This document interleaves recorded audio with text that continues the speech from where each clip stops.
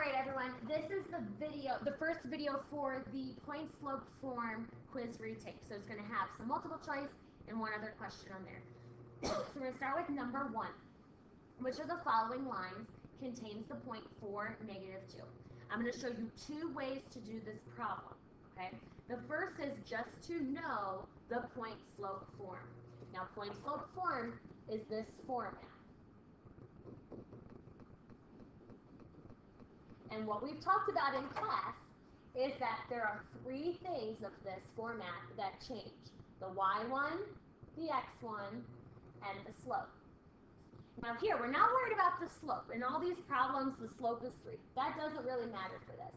We want to know what line has this ordered pair, the x and the y. So you need to know that the 4 is an x and the -2 is a y. What the point slope form does is you always wrote the letter y first, and you took the opposite of the y coordinate in your point. So the opposite of -2 is +2. Okay? So if I know it's y plus 2 already, I can already eliminate A and C. I can actually eliminate B as well. It's going to be D here. But the rest of my point slope form would be the slope, whatever it is. Here it's 3. You always write the letter x, and then you do the opposite of this x value, which matches D.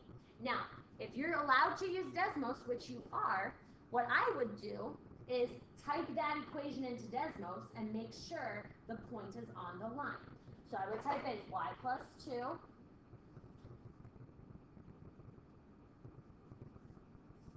equals, and then it has 3 times x minus 4.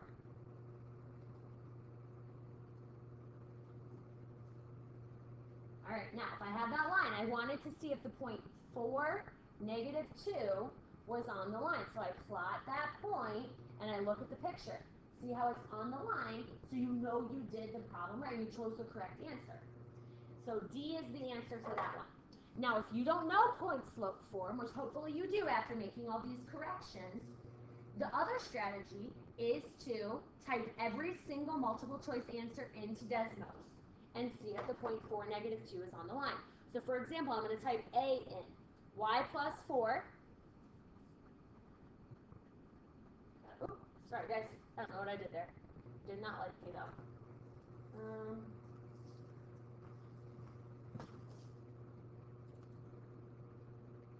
There we go. Alright, so y plus 4, I'm going to backspace here, equals 3 times, what does it say? X minus 2. And now if I graph that line, see the point is not on the line, so I would be able to cross it off of my multiple choice. Okay, so that's how you do number 1. Number 2 says what point is contained on that line. Now here's what you can do. If you want to use Desmos, go for it. Type the equation in. Y minus 3 equals 1/2 x plus 9.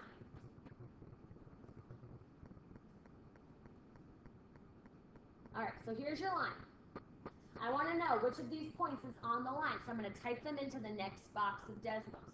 -3, 9 goes down here. That point is not on the line, cross it off. What about 3, -9? So I'm going to move the negative over. 3, -9 is, where are we at here? Down here, definitely not on the line, so cross it off. 9, -3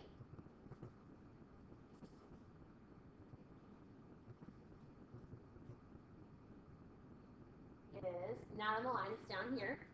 So hopefully the last one is on the line. -9, 3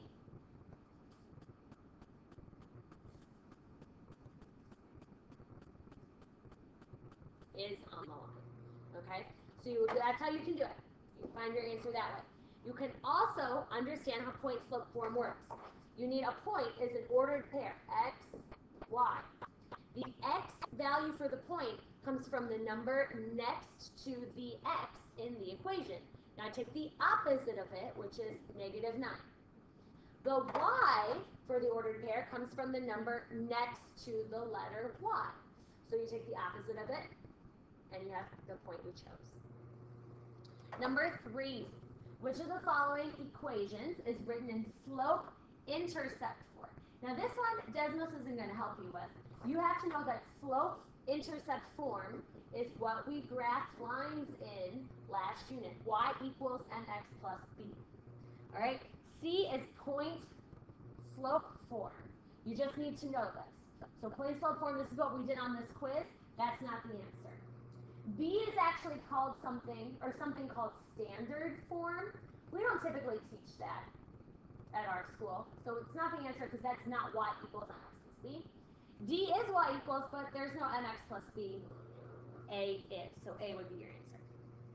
All right, one more on this video, or 4 more, one more time. Number 5, 6, 7, and 8. These all are the most basics of point slope form. I'm giving you a slope, I'm giving you a point. You need to write those in point slope form. Now, point slope form, if you remember, we just talked about this. Looks like this. So there are 3 things that you change. The x and y, and the slope.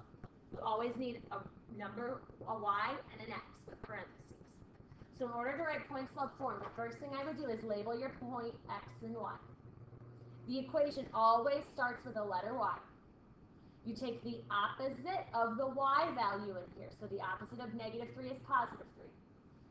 The equal sign stays the same. M stands for slope.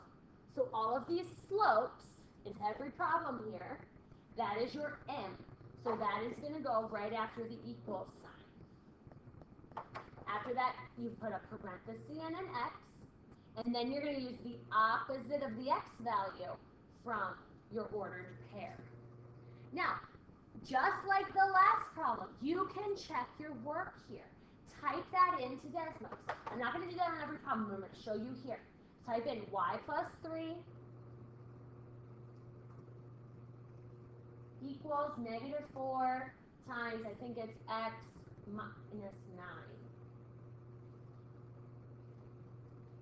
And then type your ordered pair in. We want to make sure that 9, -3 is on the line you just wrote. So, type it in. Here's your point. It's on the line. You know you did it right. If the point wasn't on the line, you made a mistake somewhere. Number 6. Start with the letter y. We label our points, x and y. And do the opposite of 0. So here is 0, you can do plus or minus. I'm going to do minus. Equals the slope, and I put my parentheses again, the letter x, and then the opposite of the x in the point. Opposite of +5 is -5. You can type that into Desmos to check your work. All right, label x and y here. When you write the equation, you start with the letter y, and then, you do the opposite of the y coordinate. The opposite of -1 is +1. Equals, you take the slope, and then your parentheses, x, opposite of the x value here. So opposite of -1 is +1. Type it to Desmos to check. Last problem. Label your x and y. Start with the letter y and take the opposite of the y value in the point. So the opposite of 6 is -6. Equals your slope, parentheses x, and then the opposite of your x value, which here would be -7. All right, so those are the most basics of point slope form. What I want you to do now is go back to your mixed practice packet number 2. Now, my class did the odds, so you're going to go to the practice packet. If you need help finding that, ask your teacher. And do numbers 2, 4, and 6 on that packet.